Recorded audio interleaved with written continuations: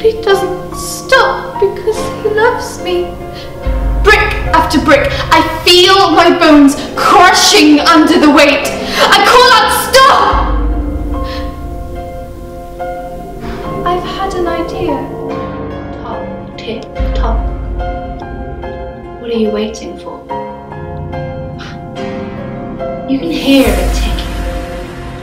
Each tick-tock is a waste of time, of your time. Tick-tock, tick-tock.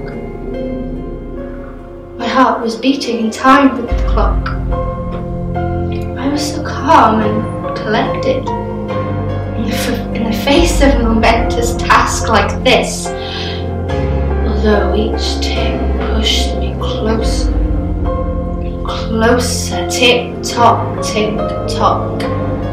The world still spinning, the stars keep shining, and the clock keeps ticking. And then he was gone. The next day, as I walked to my job at the school, I saw Bonnie stood alone, crying, obviously waiting for someone. Me. She told me I deserved to know. She told me Richard was dead. She told me he would have been safe if it hadn't have happened. She told me it was the 8th of June 1940. She told me he was in the Pacific Ocean on HMS Arden. We would like to play Truth or Dare. He would say Truth or Dare. I would always say Dare. This time it went too far. He said, I dare you to go and film the inside of the witch's shop.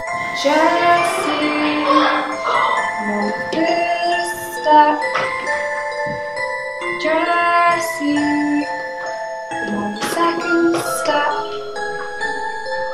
Jessie, no third step.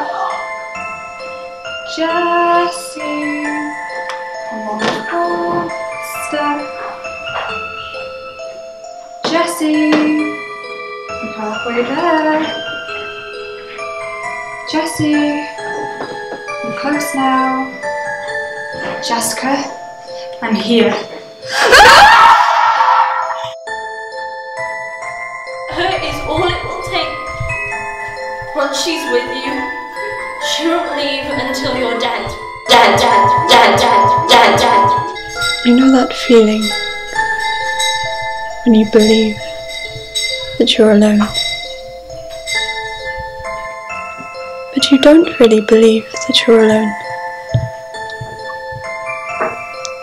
Sometimes it's just your imagination playing tricks on you. But when you believe that you are alone at night and the moon is covered with clouds that pitch the world into what seems like eternal darkness. But who could blame her? How would you feel? But no! Oh, she's here again!